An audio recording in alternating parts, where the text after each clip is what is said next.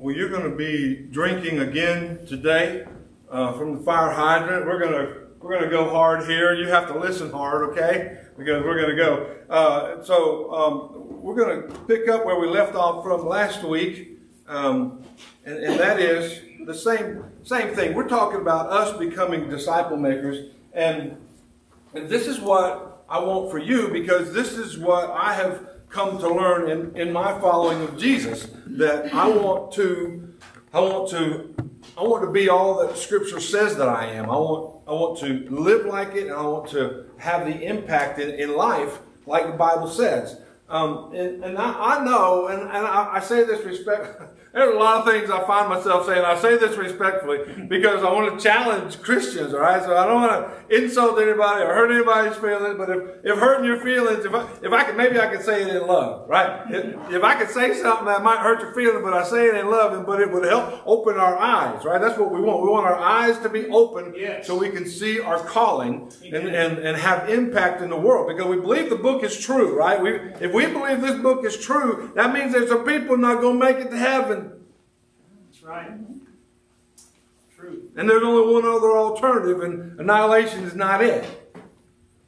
It's hell. And we want to rescue people from that. And so that's my challenge to you as a believer, that you see yourself as God sees you. And first of all, into a relationship with Him, to go to the world capable. Listen, this third one down here, the fourth one down here, capable.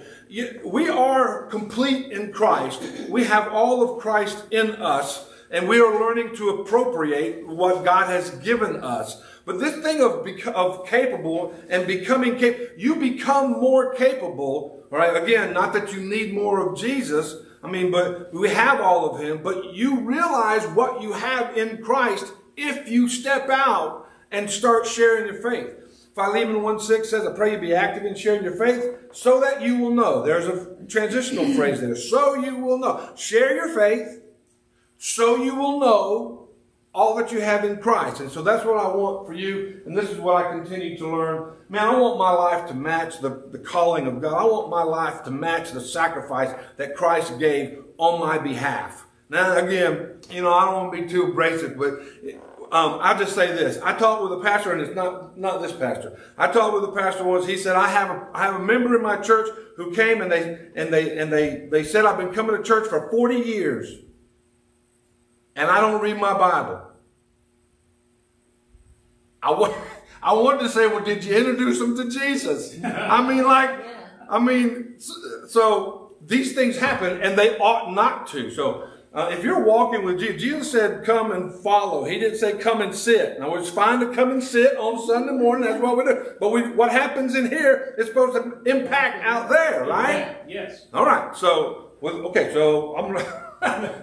that said, we're going to keep trying to go here. So this is so huge. If you could learn, just be with God, just enjoy His presence, know that He's a good Father and He loves you and He enjoys your company, rather than think I got to get something out of my quiet time. And if I'm reading my Bible and I'm not getting anything out of it, well, then my time with God is a failure. But listen, if you can learn to just be with God, the thing that needs to happen is going to take care of itself. You will get something. You'll get Him.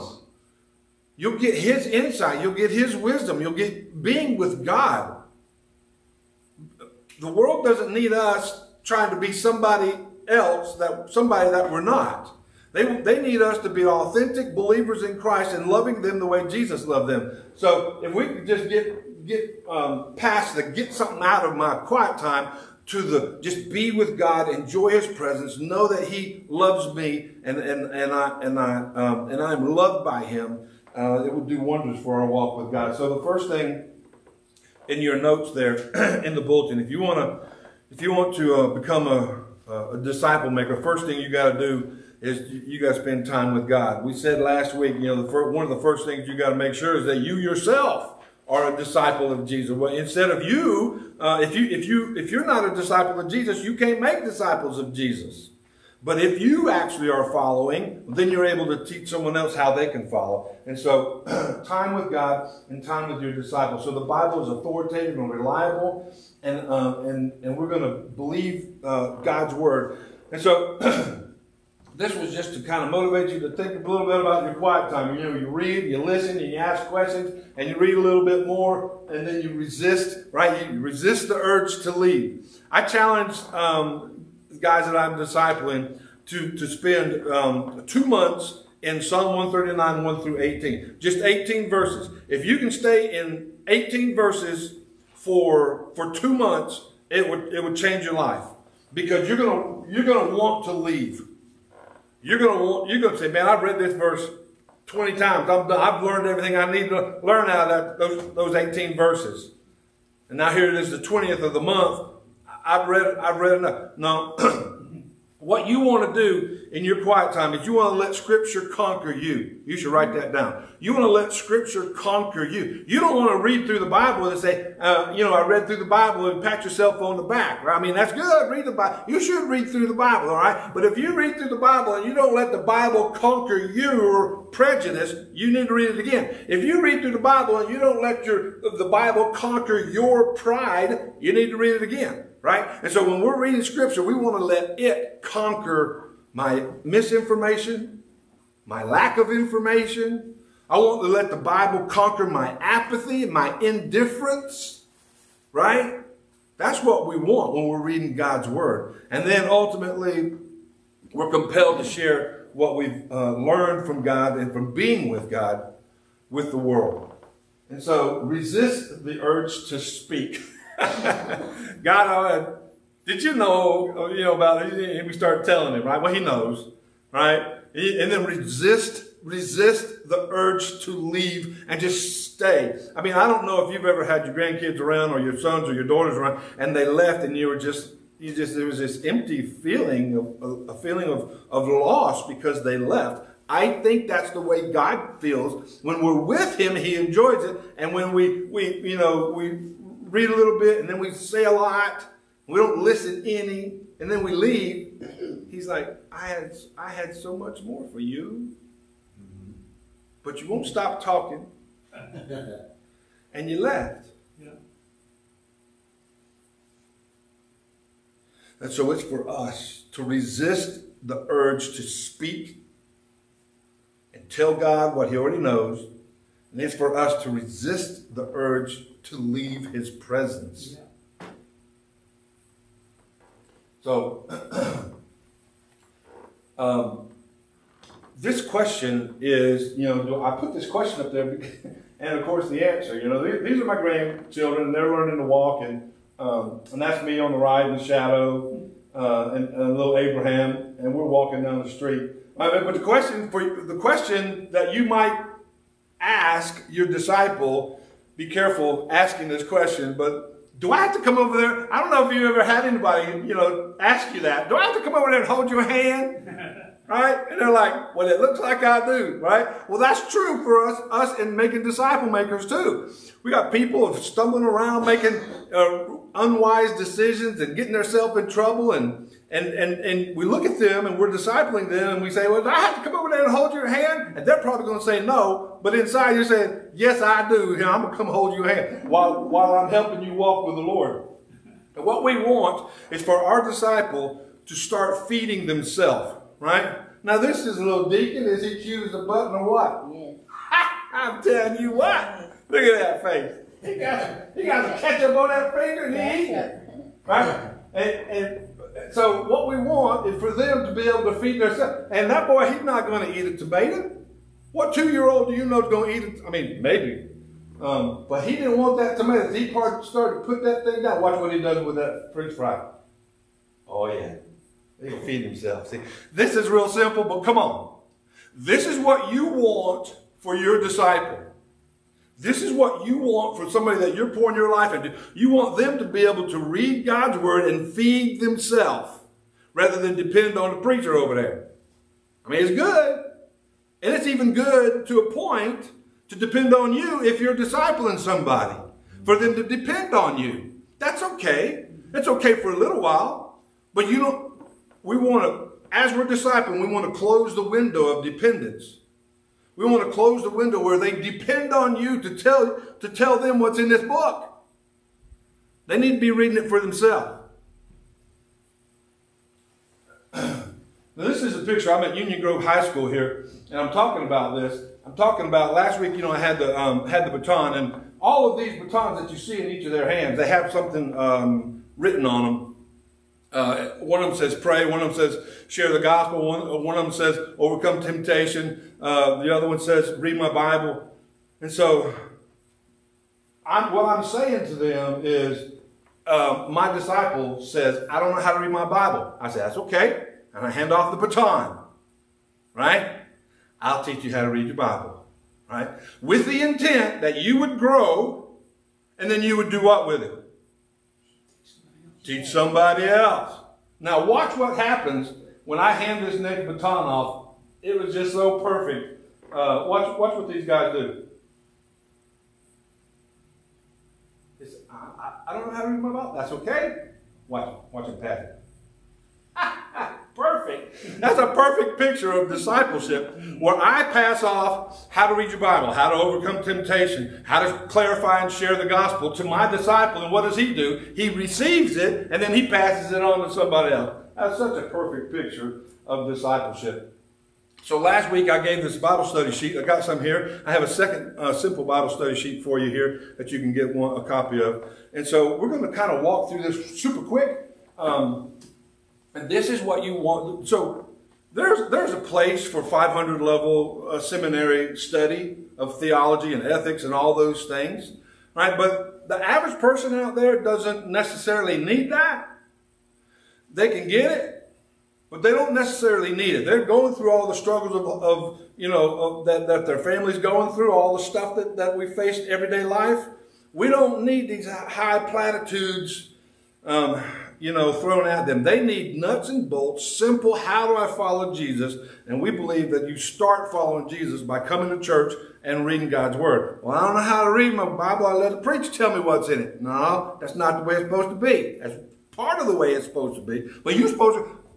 Pastor don't want you coming in every week and you don't read your Bible. He would love for you to come in and tell him what you learned this week in your Bible study. Amen. He would love for you to come in and tell him about the relationship of the guy or the lady that you're discipling. Amen. He would love for you to come in and tell him about how you share the gospel with somebody. Yes. Amen. All right? So that's what this simple Bible study sheet is for. It's for you, but it's for you to give to somebody else. For you to give to your disciple. All right? So what I do is I just circle whatever book I'm in. Matthew, Mark, this is designed for the Gospels. You can also use the book of Acts, but it's designed for the Gospel. So I just circle. I'm real simple, right? I just circle what book I'm in. Right? And then I write down the passage. And then it has these questions. Now, if you've ever trained somebody in your business, whatever your occupation has been over the last years, if you ever trained somebody, you know you're going to recognize this, because this is exactly what we're talking about. So look at this first question down here at the bottom. It says, at this point, so you've circled what book you're in, Matthew, Mark, Luke, or John. And let's just say John chapter 2. It's real simple, John 2. Right? John 2, and we're turning the water into wine, right? Wedding at Cana, right? And so at this point in their relationship with Jesus, what have the 12 heard Jesus say or teach, and what have they seen him do? Now, we can safely say, it's John chapter 2, so we can kind of safely say probably not a whole lot. Now, fast forward to a week before the crucifixion and resurrection. If we ask this same question, what has, at this point, right? Now we're 3 years later. This is just a few months into his relationship with the disciples, this wedding at Cana. And if we fast forward to a week before the crucifixion and resurrection, at that point, what does Jesus expect them to know? Well, he expects them to know a lot, because he spent time with them, right? There's a difference between a couple months, which is in John chapter 2, and 3 years, which is John 21, John 8, 19, 20, right? There's a lot of conversations that have been had, right? Right. So that's what these questions here are designed to reveal. How did the, and I got hard copies up here for you. If you weren't here last week, you can come up, you can get a couple of these, take them home with you. There's 2 actually, and you can get that second one also. So, and then there's other questions, like at this point in the relationship, one-on-one conversations have, what do you, what do we know that they talked about? So you can read in the text and say, well, they talked about this. And then you write it down. So this is real simple, but this is designed, this sheet here on the left that I passed out last week, is designed to reveal the timeline of their growth. Now, why would we do that? Because you have a timeline of your own personal growth. If you just got saved 3 years ago, you maybe got saved 40 years ago. All right? There is a timeline of your growth. And so we could ask this question at any point, drop it in on your life and say, at this point in your life, been listening to the pastor, you've been reading God's word for 30 years, what does Jesus expect you to know and do? Right? And the reason I asked you about your career and what, in case you've ever trained somebody, well, then you're going to ask the same thing. You're going to send somebody through 3 hours worth of training. You expect them to be able to come out of that and then be able to start doing whatever that thing is you train them to do. There's an expectation. All right? And it's the same for us, that we follow that way. All right, so here we are. This is kind of a debriefing in a sense, but here are 10 events. Oh my gosh, which 10 do you pick, Pastor? You know, I mean, they're all, the dynamic of the relationship between Jesus and his disciples, Jesus helping them connect the dots from the kingdom of God to going to work on Monday. I mean, there's so many of those events in there, so I just picked 10 of them, and there was some strategy to what I picked, but that's what we did. So this, John 2, 1 through 12 is just a few months into Jesus' ministry. That's the wedding at Cana, the turning the water into wine. All right? And then John 4, woman at the well. Right? Less than a full year. And this is according to that book that I showed you earlier today. And then John 6, feeding of the 5,000. Right? Is possibly the second year of his ministry, possibly near the end of his second year. Okay, so at this, John 6, Jesus has been with the disciples for 2 years, year and a half to 2 years. What does he expect them to know? Because they've had conversations. Is it too much to ask that they would? Sure, it can't be too much to ask to expect them to respond to what he's teaching, right? There's an expectation that they would grow. And then in John 8, year 3, well into the 3rd year of his discipleship ministry. Oh my gosh, John 11, raising of Lazarus, year 3.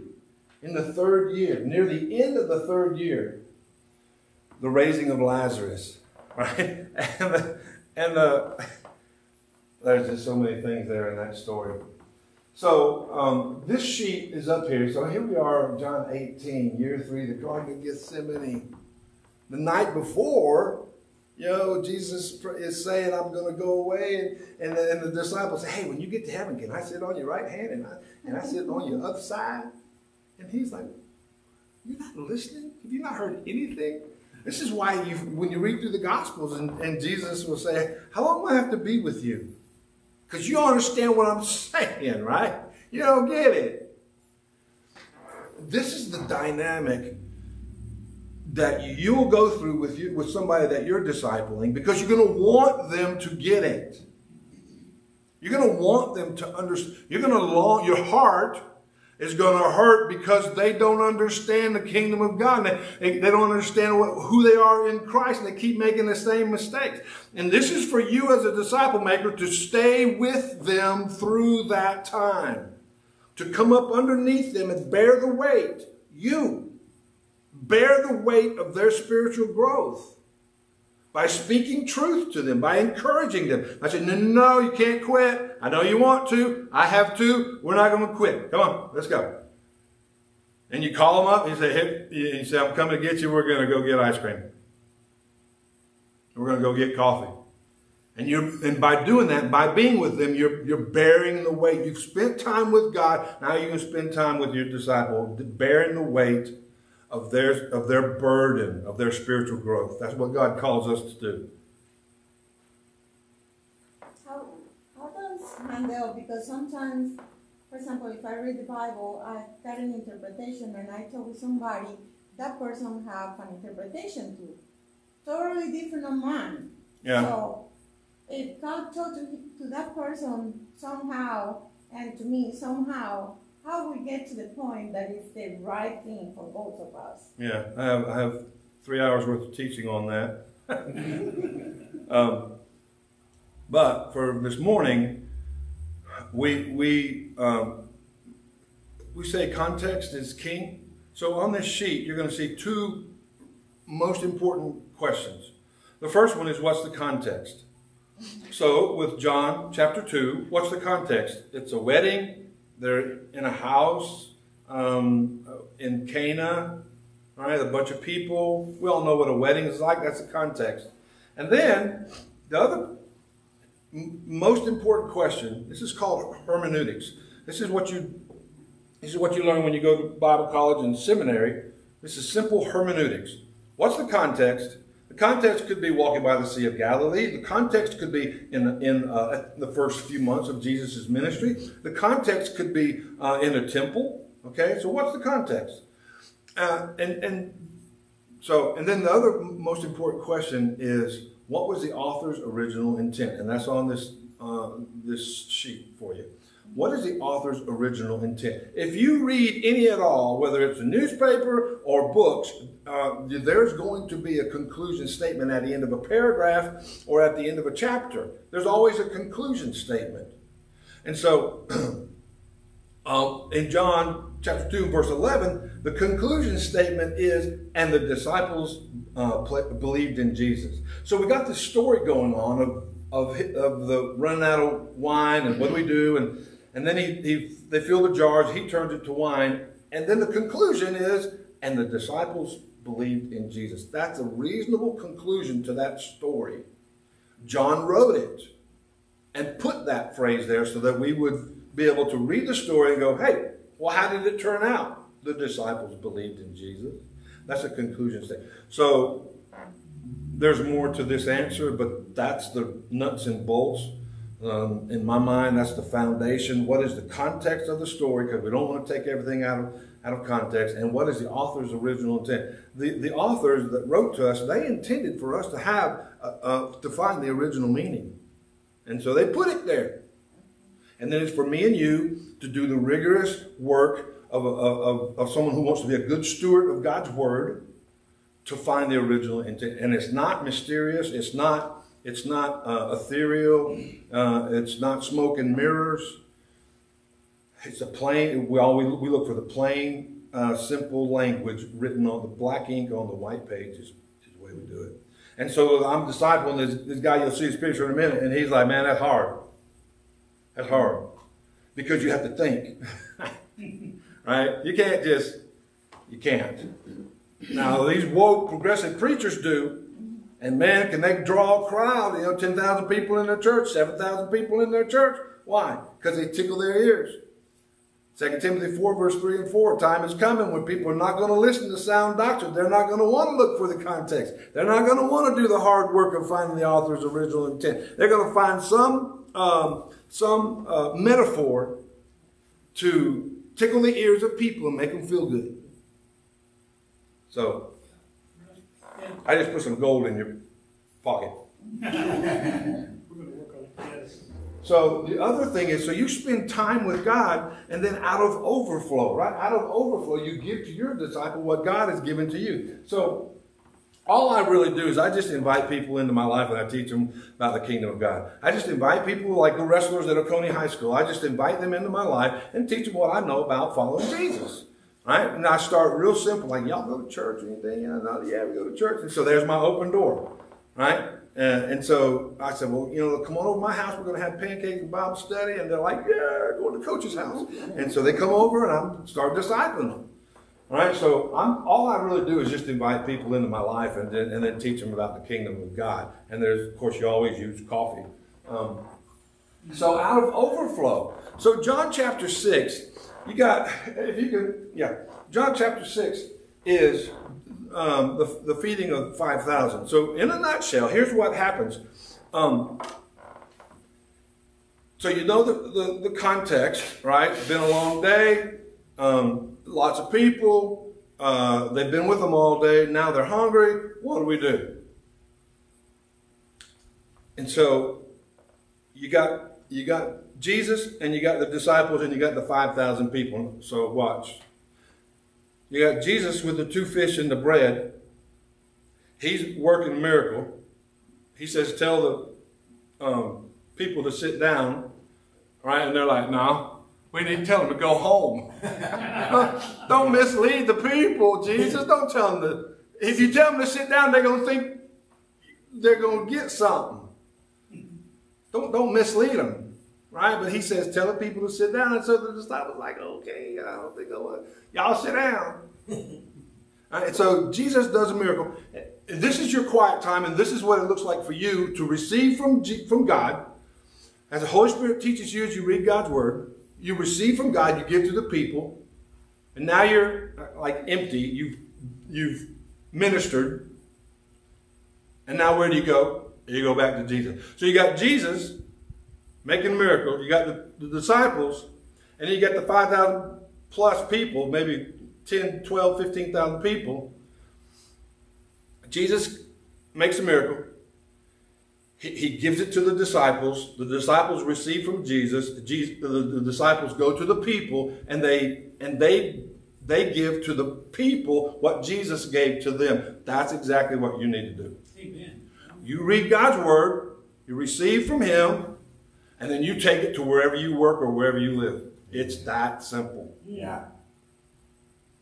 When I was discipling the FCA, Fellowship of Christian Athletes, when I was discipling the FCA leadership team at Union Grove Middle down in Henry County, I didn't have a curriculum other than this book. But I was going on mission trips with my church, and I was listening to the pastor, and I was learning. And so I just taught them what I was learning. And that's all you need to do. In your walk with Jesus, you just teach your disciple what you know about God.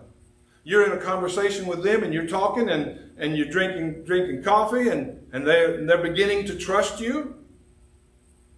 Right? They're beginning to trust you. And so when the next time you say, how's it going? They say, not so good. And then they share, and then you're able to pray for them, and they see that they can share with you, and they see how to pray. They see a man or a woman trusting God, and so now they have seen it lived out. And then you keep doing that. Oh gosh, there's so much more to say. So here's Jesus and the disciples and the 5,000, and you receive from Jesus by reading your Bible, praying, listen to the pastor, listen to Christian music, right? You're listening, you're learning, and then you take what you learn to the world. And when you minister to your friend, I mean, you're not really empty, all right? But you gave them what you had, right? So now the disciples, they didn't have any more bread or fish in their hands, so they came back to Jesus, is what I'm saying. But you come back to Jesus the next day in your quiet time, and you read again. And what you get on Tuesday, you take it to work with you. Take it to the wrestling mat, right? So y'all know I coached wrestling at Oconee High. I was a volunteer for 7 years. All right, so that's when I'm referring to the wrestlers, that's what I'm talking about. And that's what you do. So number 3, so the short-term expectation. Number 3 in your notes in the bulletin is short-term. We just want to go A to B, all right? We just going to go A to B. We can do that, can't we? If you've ever trained anybody in your occupation, you know that's the first thing you're going to lay a foundation. We're going to go A to B. Just do the next thing. What's the next thing? Now, for your disciple, their next thing might be come to church. And if they walk through that door, you hoot and holler and pat them on the back and say, good job. Just do the next thing. I had a guy who was coming to my house for a Bible study and discipleship time. I said, hey man, how you doing? He said, I'm doing good. He said, I'm here. I said, man, that's good. You know, when you walk through that door, that was success. He repeated that to me a couple years later. He said, I never forgot that you said I succeeded. I was making progress in my walk with Jesus when I walked through the door of your house. He showed up. He said, and I don't drink on Tuesday. I don't drink on Sunday. Because Sunday I go to church. Tuesday I come to your house. I said, that's good, man. Way to go. Right? Yeah. Oh my gosh. So just do the next thing. We're just going to go A to B. A is wherever you are. B is read your Bible. You're learning to read your Bible. Good. You came to church. You came to Tuesday night Bible study. A to B. Now your A to B is read your Bible. Did you read your Bible this week? I had this kid, this guy, that he was in my Sunday school class. Every week I would ask these high school kids, did you read your Bible this week? High school boys. And they would, I would go around, you know, and they would say, you had 6 days since I seen you last. Have you read your Bible? And they say, yeah, I read mine 5 times. Good job. Read mine 6 times. Good job. I read mine 3 times. Good. And so years later, this guy graduates, right? Now he's got his master's, now he's got his doctorate, right, in theology. And I see him. We've been to Africa together. He said, Mr. Brad. He still called me Mr. Brad. He got a wife and 2 kids. He's Mr. Brad. I said, yeah. He said, you remember when we was in Sunday school and you used to ask how many times I read my Bible? I said, yeah.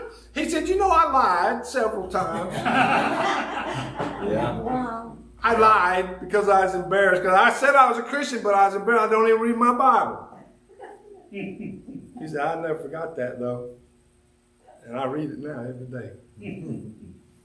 You just never know the impact you're going to have on somebody's life by you just living an authentic Christian life. Amen. And just challenge them to go A to B. All right? So we're just going to go A to B. So A to B, take the next step. Together, we're going to do it together. All right? That's it. Real simple. We're going to meet for coffee at McDonald's. Right? Tomorrow morning. Whatever. A to B. Get from A to B by being an ongoing, healthy discipleship relationship. Ongoing means ongoing. It doesn't just mean once and you're done. Ongoing for a life, for my life. I'm gonna have a lifestyle of making disciple makers, right? And then healthy means I'm going to speak the truth. Yeah. I'm going to ask you to forgive me when I hurt you, but I'm going to speak the truth. That goes both ways. All right? Healthy. That's healthy. Lying is healthy. Nowadays we call it toxic. We got a toxic relationship with that person, right? Because it's corrosive and it hurts and it kills. So I'm not going to lie. I'm going to be in a healthy, ongoing, healthy discipleship relationship. Healthy means you can share what you're struggling with and you know the guy sitting across from you is not going to judge you.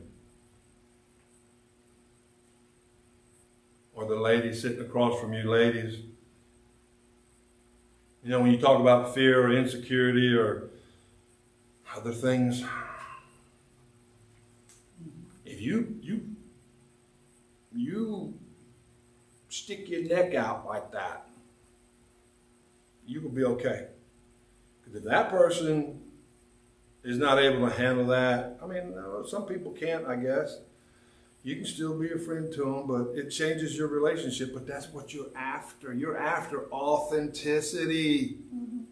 The world don't need fake Christians. Amen. You can spot a fake Christian a mile away. Guess what? So can a lost man. That's right. Ongoing, healthy discipleship relationship. That's what we're after. And then after we go A to B, what are we going to do? We'll just go B to C. You know, one step at a time. We're just going to do the next thing. Right? See, that's not intimidating. A to Q is intimidating. Right? A to X is intimidating. I can't do that. Right? But I can go A to B, especially if you're there with me. We're going to do the next thing. So I don't know if you're familiar with Invisalign. This is Invisalign. We all know what braces are. Everybody know what Invisalign is? Mm-hmm. So this is my favorite illustration. And this illustrates the process. So this is the original tray from one of my daughters. They don't approve of all my object lessons. Don't take that to church, Dad. I got to. It's good. So here's the thing, right? You got a mouth, and one, let's just say one. Don't we all wish we just had one crooked tooth, right? Well, we got one crooked tooth, and it's crooked, and so they take a digital picture, right? The dentist, they send it away, and they get what's called a tray, right? And that tooth that's crooked is turned just a little bit, right? A to B, one step at a time. Right? That tooth that's crooked is turned just a little bit in the right direction. You put it in, and it hurts, gives you a headache for the first day or two. Then it stops because the tray is turning just like this book is turning your life. Right. This book is turning your emotions, your affections. This book is turning your thinking, Romans 12, 1 and 2. Mm-hmm. Right, so you slowly reading God's Word, and it's slowly turning you in the right direction. Right? So after a few days, you wear it for, I think, 14 days. I don't know. But after a few days, it stops hurting, and the tooth keeps turning. And then what happens? In 2 weeks, they send you another tray. And what about that tooth right there? It's turned again. You take the new tray, you put it in. What happens? It hurts. Mm-hmm. Hurts for a day or two. Right? Then it stops. You keep wearing it for 2 weeks. And you keep receiving and keep wearing and it keeps turning slowly. It just keeps slowly turning. You have to be, if you're going to be a follower of Jesus, you have to be willing to be turned by this book as you're following Jesus. Right. And continuing to, the Bible says a righteous man falls down six times, he gets up what? Seven. You got to keep getting up. Amen. If you're born again, you're going to persevere. Right? That's the encouragement that you give to your disciple because they're struggling. Right? This process, we're going to join in the process. And this is what we think our life is going to be like. I mean, if any man's in Christ, in 2 Corinthians 7:14, I think it's 7:14, I don't know. If any man's in Christ, he's a new creature. I mean, if you're born again, you know what it's like to have the weight of sin relieved. I remember the day I got saved, man. I felt so good. I was like, are you kidding me? And I asked the preacher down in Jonesboro, I said, what happened if I sin again? He gave me 1 John 1:9. If we confess our sins, he's faithful and just to forgive us of our sins. And I'm like, you're going to be kidding me. I can be saved and stay that way. And he said, yeah. I'm like, man, this is good. I'm feeling good, right? And that's what I thought the Christian life was going to be like. And then I was in high school. All right? And then comes this reality sets in. Yeah. Right? And my life is just, I'm making all kinds of mistakes. I wish I'd had somebody disciple me back then. Yeah. I did have a coach. He wasn't like a purposeful, intentional discipleship relationship. But eventually we mature, and even though we have our ups and downs, we're still moving forward. And that's that last line of what our life can look like. And why is this? I mean, like Paul said, the good that I want to do, I don't do. But guess what? The evil that I don't like, that's what I do. I keep doing the stuff I don't want to do. Right. And this is why we have to have you in walking alongside, coming up underneath to help bear the weight of your disciple, because he's going to go through this. And you got to be there. Saying, did you give your life to Jesus? Are you born again? And he's going to say, yes, I did. And okay, with that, because the Word of God is true, let's keep moving forward. And then you get to show him, hey, Paul the apostle, he struggled. Peter, he was a hothead, saying things that were hurtful, doing things that were stupid. So, and guess what? I have two, so let's just keep walking together. Amen. So your spiritual growth and your progress as a believer it was purchased by Christ on the cross. He satisfied the justice and displayed the mercy of God, right, and the patience of God on the cross. All right, we are bought with a price, right? My name written in the book. All right? But now it's for me, like Paul said, to work out my salvation. I'm going to work out what has been given to me in my daily life. I'm going to choose what's right, what's in this book. And when I see that I might be using God's grace so that I can sin, I'm going to stop that too, because that's not right. I'm going to become the mature believer that I ought to be by recognizing when I'm abusing God's grace. I don't want to be like that. So your spiritual growth as a believer is one in your head. Romans 12, 1 and 2, I'm renewing my mind. 2 Corinthians 10, verse 4 and 5, I'm rejecting what is a lie and I'm receiving what's true. You should write down all these verses that are at the bottom of this. They're going to be on the next couple slides. But yeah, I don't live by my feelings. I don't live by my experience. So this is kind of like what a little diagram that I drew up. This has to do with being in an ongoing healthy relationship. So I'm renewing my mind. I'm learning to be in fellowship, and I'm rejecting lies, and I'm receiving truth. And I'm choosing to choose what is objectively true in God's Word. And so in that lifelong process, how many of y'all been, I was going to say married. How many of y'all been saved more than 20 years? Saved more than 30 years? Saved more than 40 years? Saved more than 50 years? Oh my gosh. It's a process, isn't it? Amen. And you don't want to quit. You don't want to give up just because you failed. I mean, deep down inside, there's this thing that wants to think that God will forgive you. And guess what? He does. And then you want to be like Paul and say, I'm not going to be like the person who abuses the grace of God. That's a good place to find yourself. When you say, I will not abuse the grace of God. I'm going to repent of this, and I'm crushed under the weight of the love of God. I can't believe that He really will love me, but He does, and I'm going to keep following. All right, it's 12:25. I appreciate your patience. I'm going to be done in another 45 minutes. I'm just kidding. I'll be done for that. I'll be done. But here we go. Oh, so number 4. All right. Long-term objective. The long-term objective in somebody that you're discipling is you want them to become a reproducing disciple maker. The things that I'm giving to you, you give to them for the purpose of, I'm giving it to you so that you'll grow, but you're giving it to them so they'll be able to learn how to read their Bible for themselves. All right, so making disciple makers, go into all the world and make disciples, you're going to receive power to do that. All right? And then these men have turned the world upside down. Have you turned the world upside down where you live, in your neighborhood, and the people that you know?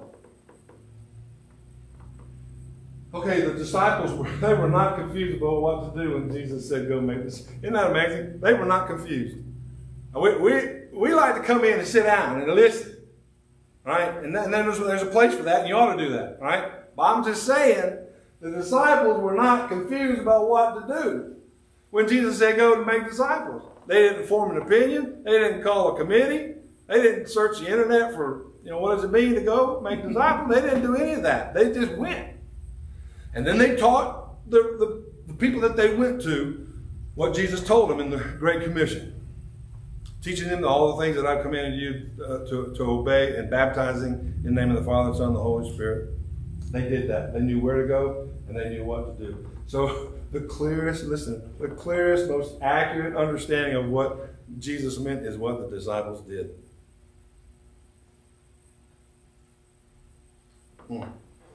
So as the Father sent me, so I'm sending you. So God sent Jesus sacrificially as a servant to the world to make disciples. Jesus sent his disciples sacrificially as servants to the world to make disciples, to share the gospel. And now I got me here down on this third column. What about my life? Does my life look like I've been sent by Jesus?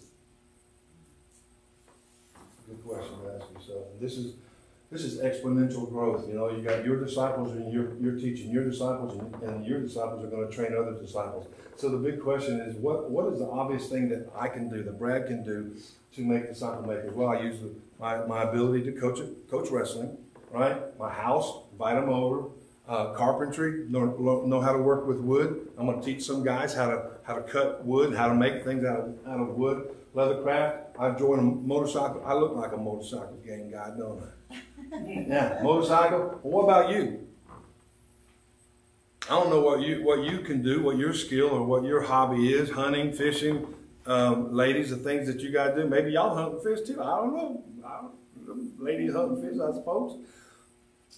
But whatever you do that you like doing, say, God, how can I use this to impact a young lady's life? And I'm going to start reading my Bible and use this simple Bible study sheet. And I'm going to make some copies and some blank ones. And I'm going to teach, and they're going to come over to my house. I'm going to find me 3 girls. I'm just going to use you as an example. I'm going to find me 3 girls that I can pour into. I'm listening to pastors' sermons. I'm studying with Brad's Bible study sheet, and I got some girls coming over to my house, and I'm going to teach them, and then we're going to have a Bible study. Boom, discipleship. Okay, there's your opportunity, and your current relationships are the most. I mean, there's other ideas, but you go. So use your house and your work, your church, go to the world. The things you've heard and seen in me, teach the faithful men who will teach others. I'm going to zip through these right here. So here's an overnight Bible study. I took these guys on Bible study. These are guys that I'm discipling. The guy down there on the bottom left, David, he started discipling somebody. He sent me a text. He said, hey, man, I just want you to know I started discipling somebody. I'm like, praise God, man. These other guys. And there he is. There's old Zach. We're sitting together. During COVID, I had a workout and Bible study with Coach Holloway. We'd be down at the pool, and I had all these different stations we work out, and we have a little 10-minute Bible study and a character coach at the wrestling. And then there's where I have them over to my house. And these are my buddies down in McDonough. These guys are all grown. One of them's in the military, and right now here's the old guys that came over, the grown men that came over, and this was Union Grove Middle School. Here we are. The first week I teach the guys in my leadership team how to share the gospel, and then the next FCA huddle meeting, school-wide FCA huddle meeting, the guys that I'm teaching are teaching their friends. So that's what that is right there. Okay, there in the jungles, and there we go. There's me and preaching. So that's what we do.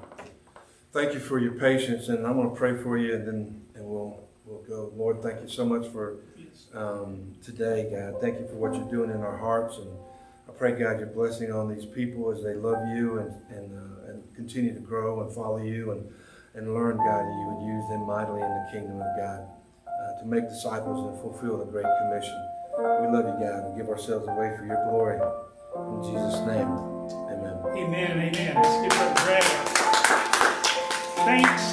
I believe we've heard the word of the Lord for this church, dear folks. This is the future. This is the future of Statham.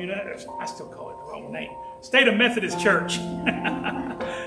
We're going to go into the future, disciple makers, being discipled ourselves. I need to be discipled. Just because I'm the pastor, I need to be discipled. I need to be an ongoing student of the Word. I'm not going to hold you much longer. I just want you to keep a couple of things in mind. I hope we have an ongoing relationship with Coach Brad. We want you to come back. I want you to come back over and over. Check on us and tune us up. And in the very near future, I don't want to name it today, but let's look at our schedules. What I had in mind going into this, and Coach and I talked about this, having a Saturday morning. That just comes to mind because it's a good time for everybody to get together. Come together, let's fix a breakfast in the fellowship hall, and we'll all talk some more about this in a small group setting where we can actually Q&A, and then we can also see how God's going to make this thing happen. It's unique to every church and every situation, isn't it, Pastor Brad? Sure. It will take its own form. But God's got a plan for this, and I can't wait to see what He's going to do. So y'all be thinking about that.